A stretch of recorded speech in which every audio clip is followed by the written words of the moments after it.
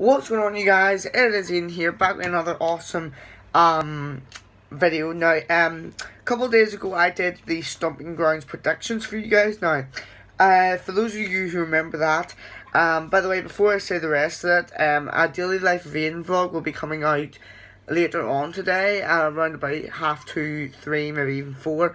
I don't know when, so if it doesn't come out today, it'll come out tomorrow on Wednesday morning. But stick on my Twitter for that, on my Instagram. So like I said, my Twitter is that and my Twitter is that. So I got that mixed up there. My Twitter is that, basically. But anyway, I just explained that very badly. But anyway, guys, WWE Stomping Grounds. Now, I didn't hate the pay-per-view. Like, I watched the pay-per-view on Monday night, or Sunday night, and I didn't hate the pay-per-view, but I think it could have done a lot better with the storylines. Now, for some reason, on Raw last night, The Undertaker came out and helped Roman Reigns. WWE. Undertaker helping Roman Reigns. What was WWE coming to? Anyway, but overall, I think Stomping Grounds was great. It had a good verge of rematches, but half the predictions I said was true anyway, so that was good.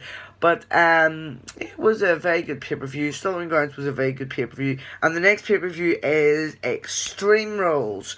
So yeah, let's just see what matches we get for Extreme Rules. Let's just see what matches we get. Overall, I think the pay-per-view was quite good. It had a lot of, well, not a lot of hype going into it, but people are saying that they thought that the Universal Championship match was dreadful. They hated it. Some people I know have been saying that they wish they could have got a better Universal Championship match at Stomping Grounds than at Super Showdown.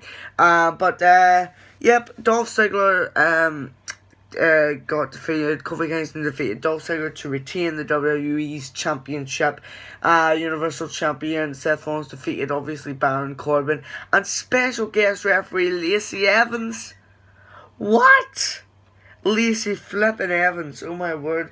Like, it's obvious. Something tells me that in the near future, Seth Rollins is going to tag up with Becky and a mixed tag team against Baron Corbin and Lacey Evans. I would love to see that. But some people are saying that that was the worst Universal Championship event ever. But anyway, yeah, guys, so in my opinion, Stomping Grounds was a good pay-per-view. We had good matches. We had matches like Roman Reigns versus Drew McIntyre. Roman Reigns keeps his Stomping Grounds because Roman Reigns has defeated the Scottish psychopath Drew McIntyre twice now. Once at WrestleMania and then once at Stomping Grounds. And The Undertaker appeared last night on Raw to help Roman Reigns fend off Drew McIntyre and Shane McMahon.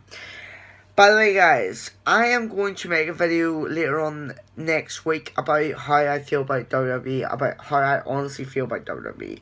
But guys, this has been the review of Stomping Grounds. I would give the pay-per-view out of 10. I would give it a 6 out of 10. It was okay for a pay-per-view. It really was. It had good, it had good announcers. It had good matches. It had good title changes and then not good title changes. So I didn't really want to see Daniel Bryan and Eric Rowan coming out of that tag team as still the tag team champions. But let me get one thing straight. Stomping Grounds was the only time since back at WrestleMania 34 that I've actually heard the chants, Daniel Bryan. Yeah, Stomping Grounds, I heard Daniel Bryan chants for once in Daniel Bryan's life since he came back from retirement. That's amazing for Daniel Bryan's confidence. So Heavy Machinery lost to Eric Rowan and Daniel Bryan, but my word, Tucker and Otis are some fun people. But anyway, guys, this has been the review of Stomping Grounds. Overall, 6 out of 10. Not really that good, but still okay to watch. Anyway, guys, Extreme Rules is coming up soon. Extreme Rules will probably be in another month. So please watch out on my channel for that kind of predictions video or a preview.